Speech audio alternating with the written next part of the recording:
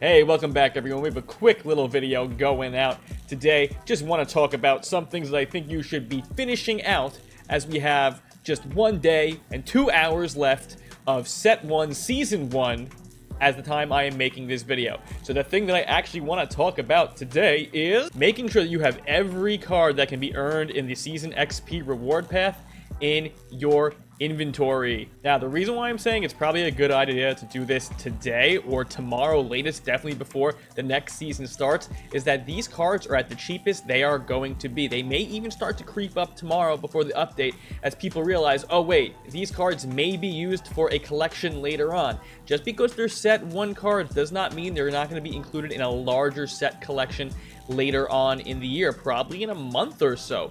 Who knows? Usually it's in June when you have your first big Flashback and Legends collection. Now, I know that they did give you Set 1 collections, and we're sure going to get Set 2 collections, but that does not mean we're not going to get other sorts of collections. As you notice, they are giving us core cards to earn in other places, like the Mexico series, and all the Battle Royale cards that aren't the Flawless rewards are also core cards. So, there is going to be something for those cards to be collected in. As well, I just think all the cards in general are going to be collected. So I think you should hop on these cards now as they're super cheap. That means going to get the ones that are in this Season 1 XP reward path here, as well as all the Captain's cards. Make sure you buy these cards, okay? You should have these cards in your inventory. Most of these cards I do have in my inventory. The only ones I don't currently have in my inventory, which I'm going to be doing today and tomorrow, getting them in my inventory, are the Charisma sets here, which they're going for quick sell right now. Buy them. Worst case scenario, I'm wrong. You can quick sell them back. No big deal. Look, somebody is selling it right now for 10,000. It's literally no risk. You can quick sell it back. It's probably all of them are like this at this point. Yes, all of them are like this. Just buy them. We have not gotten any confirmation from SDS saying that there is not going to be Legends and Flashbacks, kind of like George Brett and Andrew McCutcheon, J-Roll, those kind of cards that we've got in the past. So I'm expecting it to be. So you don't want to be left out in the cold looking at these 97 Charisma cards from Set 1 once we get into like midway through Set 2, and now they're going for like 50, 60K or even more, and you're like, I could have had them for 10K. Hop on them now. Same thing with these WBC cards. They're going really cheap. About quick sell or 1 or 2 stubs over.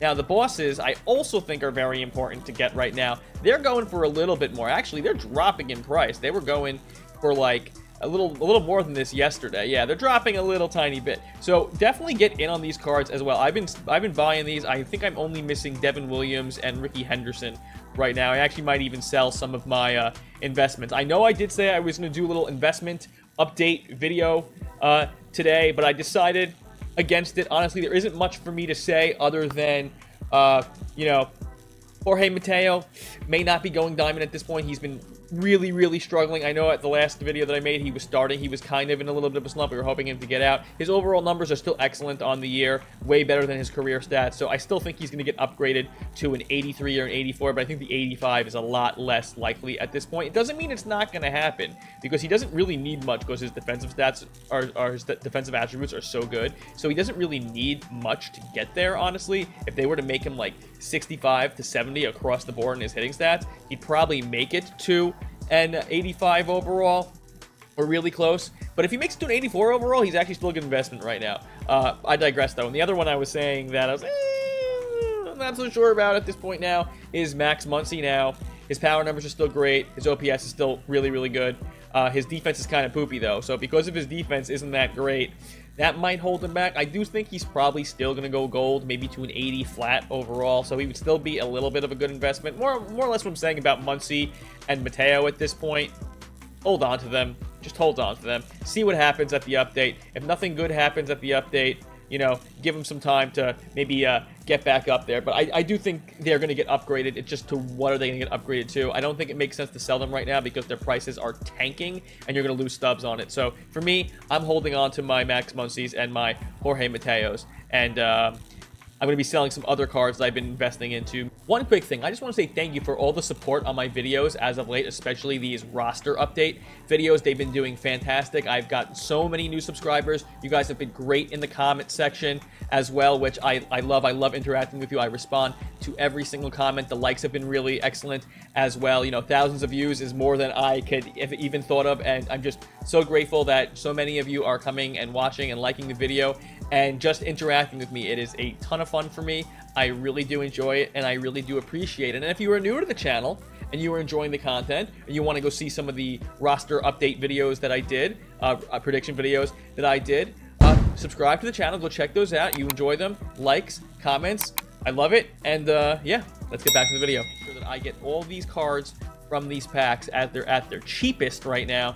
And if they are required at some point, they are going to go up, and these prices are going to go through the roof. So hop on these cards now. Just do it. And you can still use them next season without a wild card. So they can still be valuable if you happen to like these cards, like Lindor, who has a really glitchy swing, a switch hitter, and a phenomenal defender. And Murakami is a really excellent first baseman, probably like a top 5 first baseman in the game still, or third base, honestly. So it's just a some really great cards in here. Bob Gibson is probably the most dominant starting pitcher in the game right now. This Devin Williams card is because his pitch mix isn't too hot, but I know there are some people that have trouble hitting him, and Ricky is Ricky. I'm gonna get Ricky. You know, I always feel Ricky cards don't play as well as they should, so that is what it is. So it's not really about playing at this point, though. It's just about getting them at a good price point right now, so you're not left in the cold, like I said, and it might hurt you later on. Okay, guys, so this is my video for today. I am going to be putting up a recap video of the roster update probably on Saturday, so look out for that. We are going to be talking about some investments that we should get in right after the roster update while cards are getting really cheap as everyone's selling out all their stock. There's going to be lots of cards that you can pick up there that you could probably make tons of stubs on by just sitting on them for a few weeks. All right, guys, so that is the end of the video, and I will see you on Saturday. Later.